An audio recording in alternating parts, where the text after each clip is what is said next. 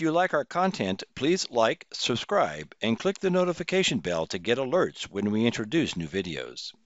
Welcome to the demonstration series for the Ruckus Analytics Cloud Service for Network Intelligence and Service Assurance. The videos in this series will describe the various views, services, and capabilities of the Ruckus Analytics platform. In this video, I'll be describing the data presented in the AP Details Report dashboard. So let's get started. Here I am logged into Ruckus Analytics. The first thing to know about the AP Details Report is that it can be accessed in two different ways. One method is more direct and the other is more functional. The direct method is used by navigating to and expanding Report on the left side pane. Then click on the AP Details link. This will open the AP Details Report, and on this page you'll be required to enter an AP's MAC address. The MAC address must be entered hexadecimally with colons between each byte, as shown here. No other format will be accepted. Once a valid MAC address is entered, you'll be taken to the AP Details Report for that device. A more common method to access the AP's details will more likely be from either an analytics view or from another report. Because let's face it, you typically will only access this report if there's a legitimate reason derived from analytics or something seen in another report. So let's navigate to the wireless network report. I'll go ahead and select a larger time range and apply a device filter to clear out some of the clutter from my overall network. So pretty much anywhere in this report where you see an AP name, you can click on it and it'll take you to the AP details for that AP. So from the top APs by client tile, I'm going to select one of the APs with more clients. After all that, here we are at the AP Details Report. This report, as its name implies, provides details about one specific access point. It combines much of the data displayed in other available reports and filters that data so it's specific to the single selected AP. Like other Ruckus Analytics report, this report is broken up into tiles. So let's take a closer look at the various tiles available in this report. At the top left is the summary tile. It provides basic details about the AP, including its IP address, MAC address, the serial number, the AP's current status and uptime, as well as how many times the AP is rebooted in the selected time period.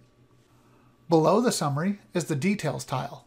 This tile contains more details about the specified AP, including its hierarchy in the network, from the cluster all the way down to the AP, and it also contains the AP model number, firmware version, configured location, and detailed controller information. Now over at the top right is the performance tile. It displays the minimum, maximum, and average traffic rate, number of clients, and signal to noise ratio for the AP. And below that is the stats tile. It displays the total traffic for the time period, as well as a breakout of transmitted and received traffic. It shows the number of SSIDs the AP services, and a total number of clients that have connected over the selected time period. Now below that, we have the Uptime History tile. It shows when an AP has been up or down over different time periods. This graph gives you the ability to deviate from the overall report time filter to define one only for this graph, as well as the ability to change the duration of each plot point on the graph. Depending on the time range selected, this may allow granularity of minutes all the way up to weeks or months. Additionally, passing your mouse over any of the graph's plot points will display the details. These options and behaviors are common in most of the graphs shown in this presentation. Next, we have the traffic trend graphs. There are 4 different graphs within this tile. First, you have the traffic by usage and traffic by radio graphs. These are actual throughput graphs. In the traffic by usage graph, you can select or deselect which lines to plot by clicking on the colored squares. The options are transmitted traffic, total traffic, user traffic, management traffic, and received traffic. On the traffic by radio graph, you can graph 5 GHz radios, 2.4 GHz radios, or all radios. The next pair of graphs display average traffic, both by usage and by radio. They display similar data and allow the same selections of what to plot, except these graphs deal with averages, not absolute traffic values. As with the other graphs, when you pass your mouse over a plot point, an information box is displayed containing details for the selected metrics at that specific time period. Next are the unique client trends over time graphs.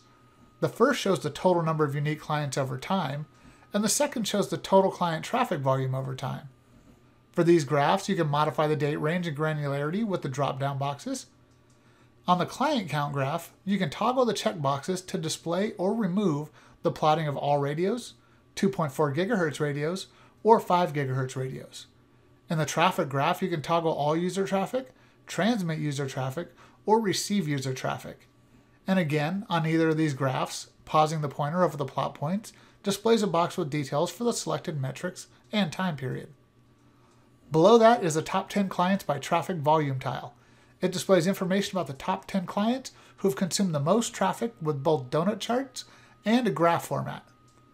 Passing your mouse over the clients in the donut shows the total traffic for each client. The graph shows traffic over time at specific intervals. There's a drop-down that allows you to choose whether to display transmitted data only, received data only, or total user traffic data. The other drop-down allows you to adjust the granularity of the graph. Within the graph, the squares allow selection or deselection of clients to display in the graph. The colors of the squares correspond to the colors on the donut chart. And below that is the top application by traffic tile. It displays which applications are consuming the most traffic in both the donut chart and graph formats. Passing your mouse over the applications in the donut shows the total throughput for each application. The graph shows throughput over time at specific intervals. Like the previous graph, you can select which traffic to plot and the granularity of the data. The squares allow selection or deselection of applications to display in the graph, and the square colors correspond to the colors in the donut chart. The table view displays the same data in a table format. By default, it displays the top 10 applications by traffic, but this can be changed with the drop-down. Additionally, you can use the gear icon to modify which columns are displayed and increase the number of rows to display per page. The session table provides details for client sessions established with this AP, including start and end times, duration, connected SSID and radio, as well as throughput during the session. You can change the number of sessions to display with the drop-down, and can use the gear icon to modify which columns are displayed, and can increase the number of rows to display per page.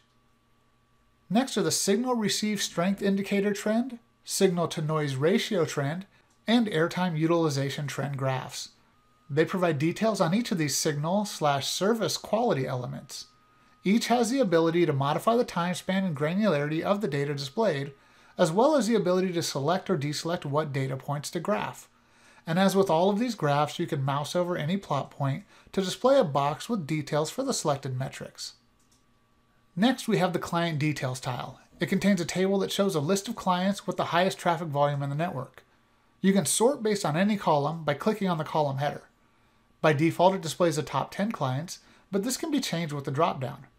Additionally, you can use the gear icon to modify which columns are displayed and can increase the number of rows to display per page. The alarms tile is a table that lists any alarms generated for this AP for the time period you specify. By default, it displays the last 10 alarms, and this again can be changed with the drop-down. Last up is the events table. It lists the events generated for this AP for the time period that you specify. Like the previous table, you can sort based on any column by clicking on the column header. By default, it displays the last 1,000 events, but this can be changed with the drop-down, and you can use the gear to modify which columns are displayed and the number of rows. If you have viewed the previous videos in this series, you may have noticed that many of these items displayed in this report look familiar. That's because this report is pretty much a conglomeration of several other reports, including the wireless network report, the AP report, the client report, the application report, and the airtime utilization report. What makes this report valuable is that it combines each of those reports and specifically tailors them for this individual access point. As with most reports in Ruckus Analytics, this report can be exported to a comma-separated value CSV file or to a PDF. Selecting the CSV option contains all the raw data that populates each of these tables, graphs, and data points combined into a single zip file. The PDF export output looks very similar to the screen we've been viewing, with each of the current tiles, graphs, and tables displayed in the same graphical format. So this completes this presentation describing the Ruckus Analytics AP Details Report dashboard. I hope you found this information useful and hope you return for more of the presentations in this Ruckus Analytics series. Thank you for taking the time to view this presentation.